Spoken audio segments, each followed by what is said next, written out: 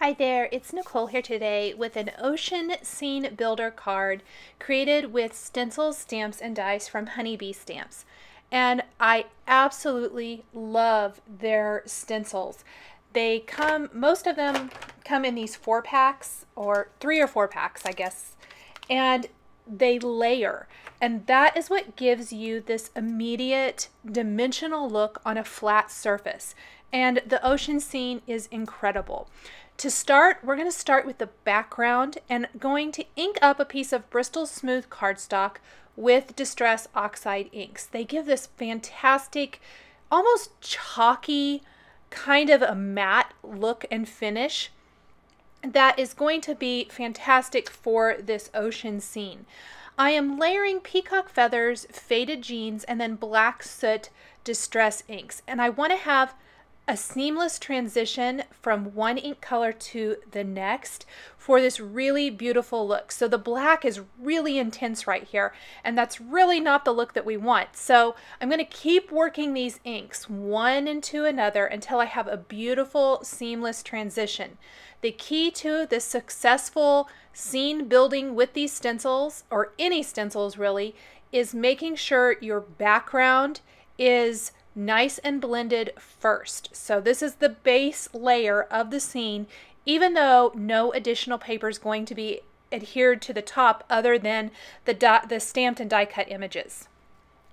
Next, we're going to start with one of the Ocean Scene Builder stencils, the one with the larger or thicker rays of sunlight that are filtering in through the ocean surface.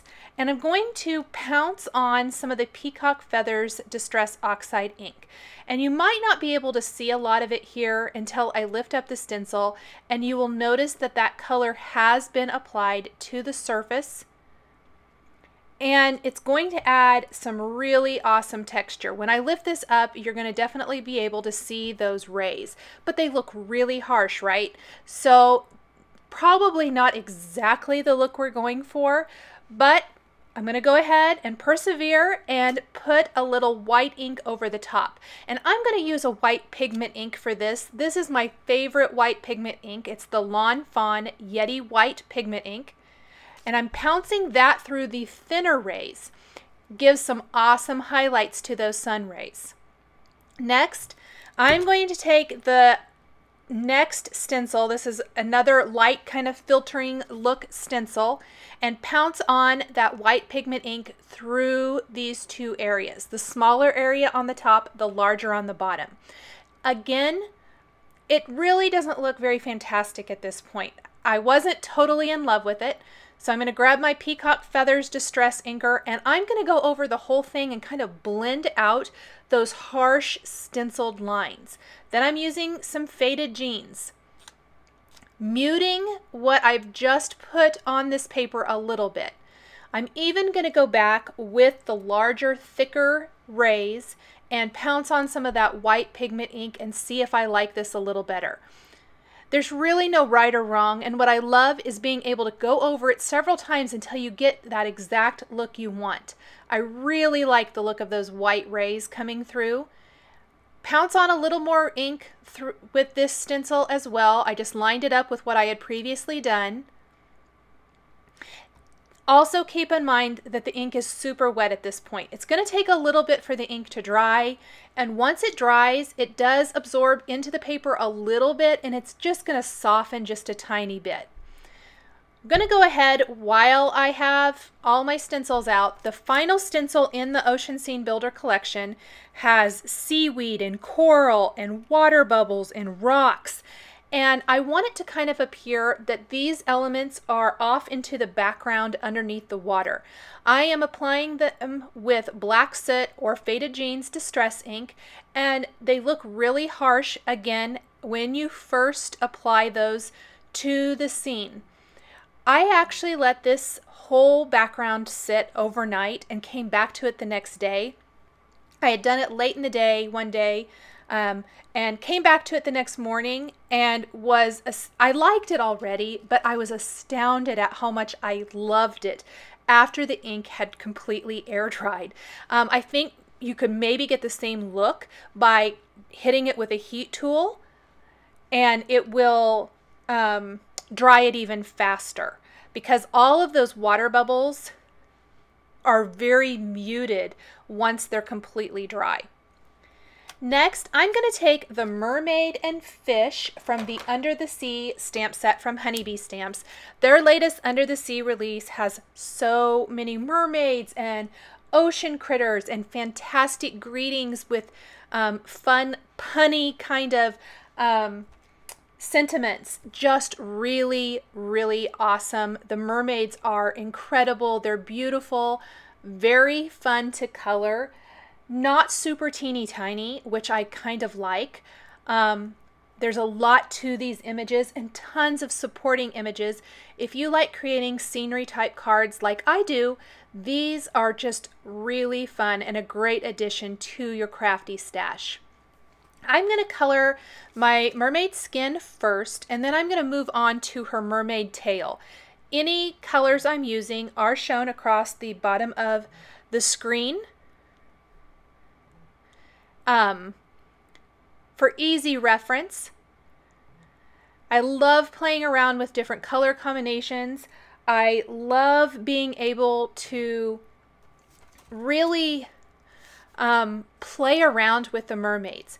Their hair is fun to color in wild, crazy colors.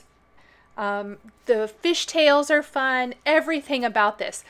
I love creating ocean scene type cards. I really don't know why.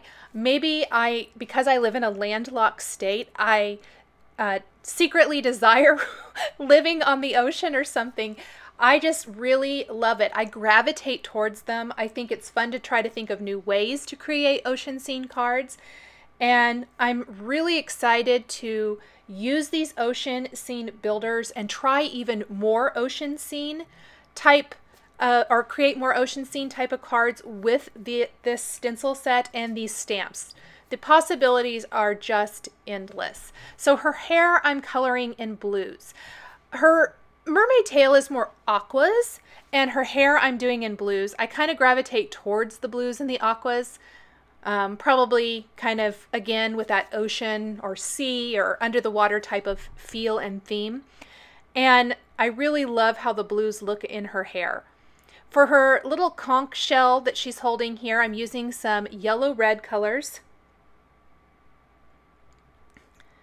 And kind of a yellowish orange is what I call it. These are the yellow reds, but I really think they're kind of a yellow or an yellow orangey kind of color. This will be a nice contrast against all of the blues of the ocean. For her top, I started a little too light with some red colors. Ended up going a little bit darker, so I'm not including the two lighter colors I used. I'm going to stick with the R32 and 37. This is a nice peachy pink top. It's really not a fuchsia pink, which I go with a lot. And it's not a red. It's a nice peachy pink kind of color, and I like that. In fact, I'm going to go ahead and use that same color combination on one of my fish. In the photos at the beginning of the video, you might notice there's more images than what I'm coloring right here. Many times, I've mentioned this before, and I want to mention it again because I think it's helpful. When I'm designing a card, I do oftentimes lay out my components, the stencils, the dies, stamps, greetings, and gauge what I think I'm going to use. Sometimes it's exactly what I use, and other times I end up needing more images. What happened here is I'm coloring my mermaid and these two fish, and I thought it was a little on the light side, but I didn't want to color too many images. So I'm going to color these. I'm going to die cut them with the coordinating Under the Sea dies. And once I do that and lay them out on my background, that's going to tell me, do I need more fish? Do I need some filler near the bottom? What about water bubbles? Where's my greeting going to go? And from there, I'm really able to decide what else I need. And I am going to need additional images.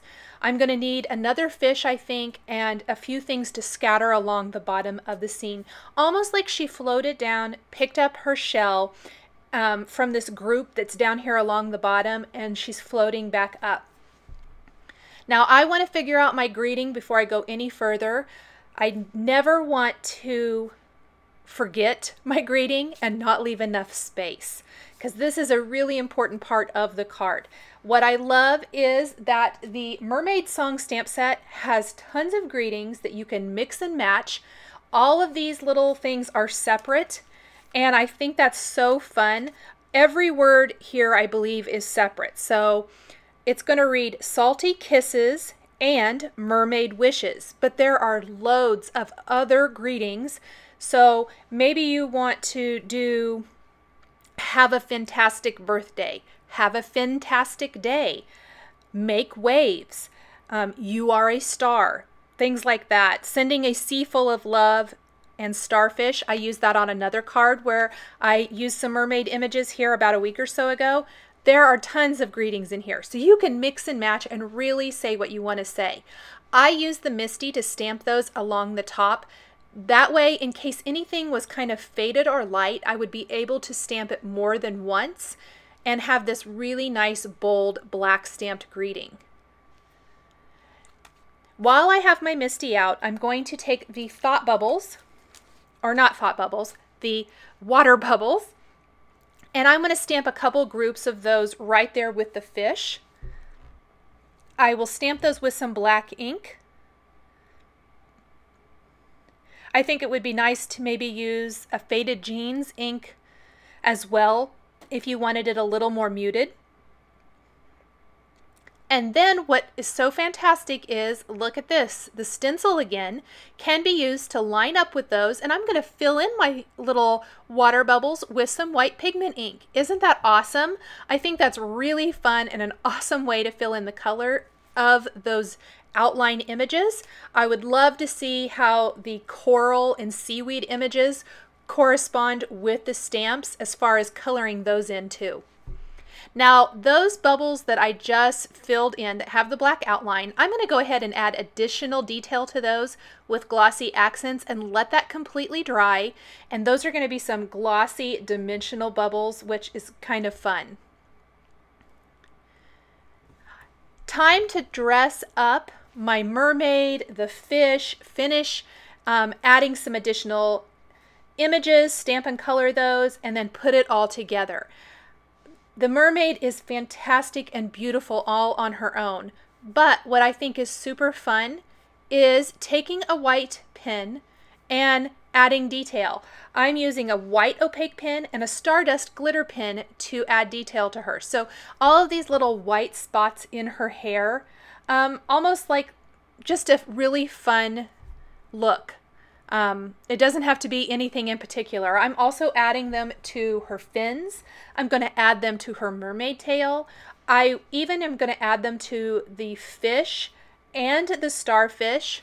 Gives them all a nice little touch of detail. The Stardust glitter pen traced over her fin, traced over the scales of her mermaid tail. In real life, those have a nice glittery look, and it just really dresses up these images. So super fun.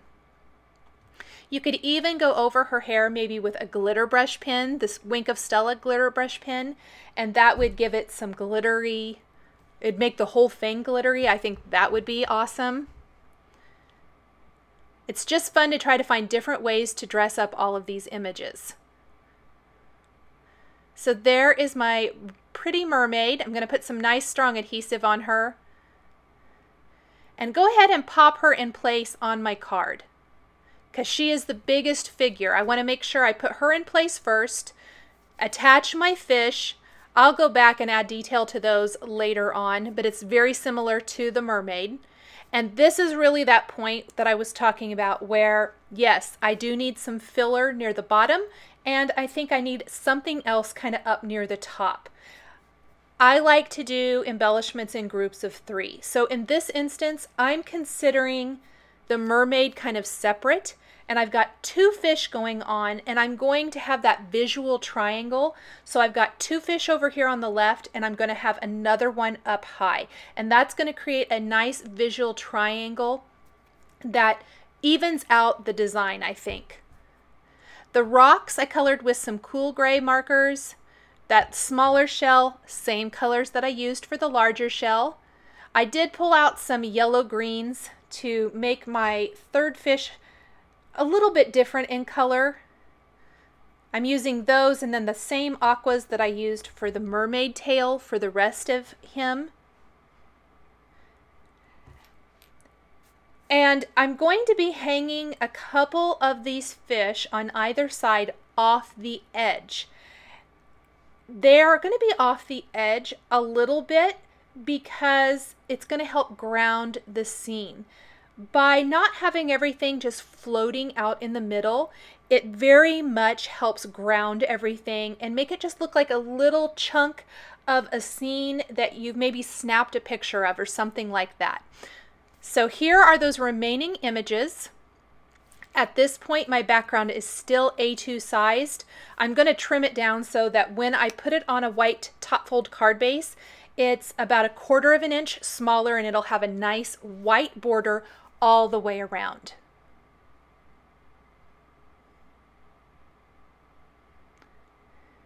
I'm adding all of these small elements with some Zotz Bling glue dots, and I apologize that it's down at the bottom of the screen and I was zoomed in a little too tight, so you can't see me adhering those, but it literally is just attaching the rocks, the starfish, and that shell down near the bottom. I'm going to grab my paper trimmer, and this is where I'm going to trim this down. 1/8 of an inch off each side, which this is where grounding those two fish images that I was talking about comes into place. Just a tiny bit off each. And I'll go ahead and do the 1/4 of an inch just off the top. I don't want to take any off the bottom here. So here is my background. I'm going to place some nice strong adhesive on a white top fold card base. Pop my scene right there in the center with a nice white border all the way around. And this is where I will finish with my white opaque pen again. Add some detail to the starfish, the little suckers there on the starfish. I will add detail to all of the fish with the Stardust glitter pen and a white opaque pen.